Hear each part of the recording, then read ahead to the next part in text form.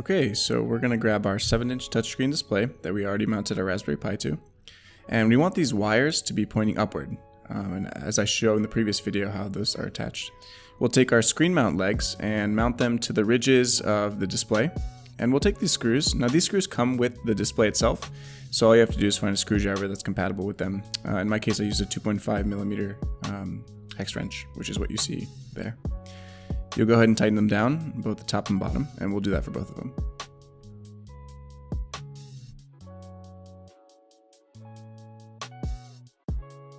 Now if you notice, there's a convenient hole where you can access that screw from, so you go ahead and stick the screwdriver through it, and go ahead and tighten it down. We'll do the same with our second leg. Aligning it with the holes, slightly pressing in, and then taking our screws and screwing them in.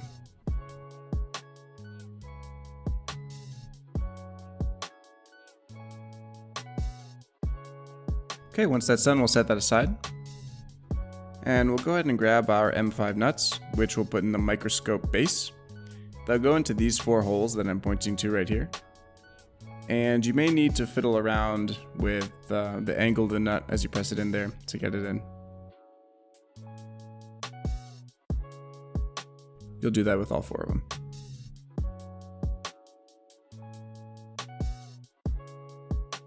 And then just to make sure that they're aligned with the center of the hole, you can take your screwdriver and just sort of poke them through. Okay, next up we'll grab our USB camera. Now it comes with this kind of like annoying plastic thing on the front, so we'll go ahead and just pop that off. You can either screw off or just slide right off. It shouldn't really be that hard. We'll go ahead and we'll place that in the camera mount. Should fit quite nicely, and the cable should just slip right into that slot right there. Then we'll take our M5 knob and thread it through the associated hole. This should be pretty easy to do as well. And this knob will actually hold the camera in place, so you can adjust it up and down and then lock it in place for the proper focus.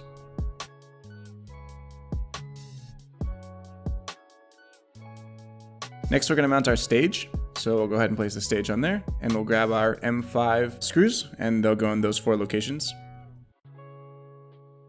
These M5 screws, I believe, are 14mm long, so they should slip right through those holes, and they should thread into the nuts that you placed into the body earlier. In my case, I'm using a 4mm hex wrench.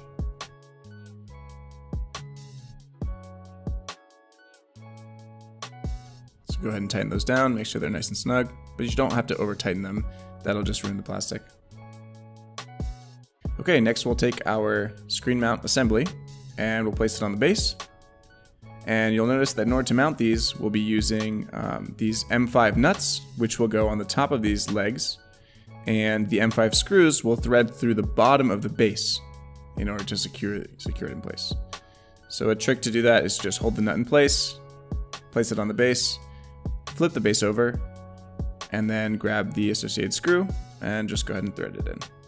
And if you do one, then the rest should be a lot easier to do. You don't really have to hold anything down. Okay, now that that's tightened, we'll do the rest of them. Again, putting them in place on the base, making sure they don't fall out, flipping it over, and then screwing in the screw.